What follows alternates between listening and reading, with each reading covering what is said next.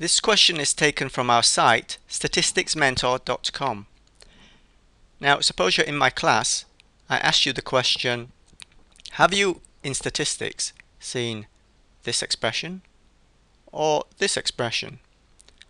Usually someone in the class is able to answer. He or she will say something like, oh, isn't it in the formula for the variance? Well, very good, but it's actually for the part of the formula for the sample variance. Recall there's a difference between the sample variance and the population variance. And here, the formula. You may have seen this one or this one. They are equivalent. Now each has its merits. This one on the left gives us an idea of how the variance is obtained. You can see that it's obtained by looking at the differences between the observations to the mean. The closer those numbers are, the list of numbers are, the closer all those numbers will be to its mean, and hence this figure will be small, hence small variance. However, it's quite hard to calculate, well, not hard, but just tedious to calculate on using a calculator compared to this second expression. The second expression is much easier to calculate using a calculator, but doesn't give us the intuition of how the variance is obtained. So just to recap then here, that both these expressions are the same. The only difference is in the numerator. And if we are to compute the variance, it's better to use this one expression here because we can get it faster using a calculator. If we go back to the question is asking us to show that the numerators are. Now this is one of the first proof type questions my students see, and they seem pretty terrified, some of them, by it. Proof. So let's take it step by step. Now there's various ways to do a proof here. We could start with the left side expression and work towards the right. We could work with the right expression and move towards the left. Here it seems it's more natural to work with the left side. Now each step of our proofs we should be engineering it so that our left hand side expression resembles more and more the right side. Now look at it first. On the right hand side we've got squared terms on the xi's and x bars. The squared term here is on the outside of the brackets, so a natural thing to do would be to expand the brackets. So here, the first line of the proof, I've just written down fully what it means to say xi minus x bar all squared.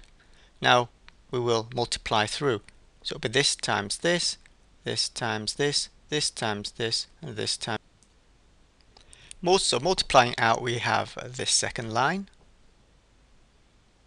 Recall that two minuses make a plus. So already it's beginning to look like the right hand side expression. Next, take the summation sign through the brackets, like so.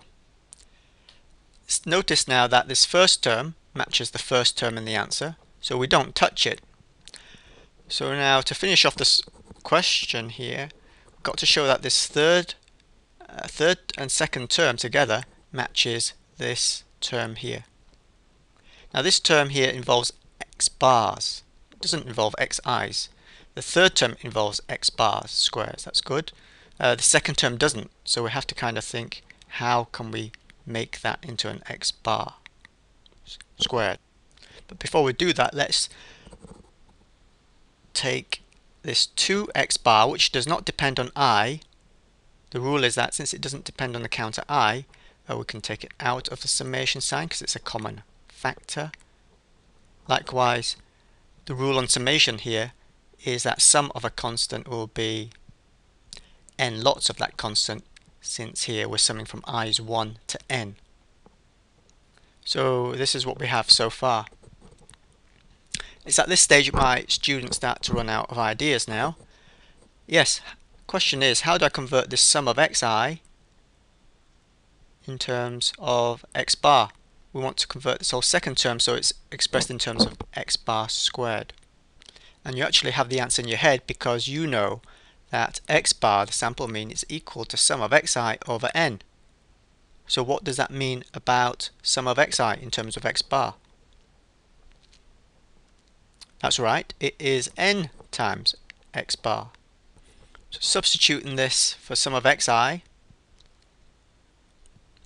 we now get the second term is minus 2n x bar squared, and it's easy just to complete the final line like so, and we are done. Now when we're done with a proof, we should end it properly.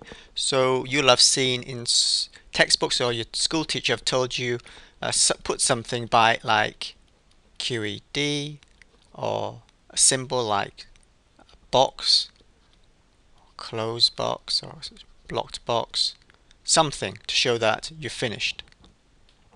For more materials, visit us at statisticsmentor.com. If you'd like to discuss this problem or look at similar problems, click on the link in the description box in the YouTube page below.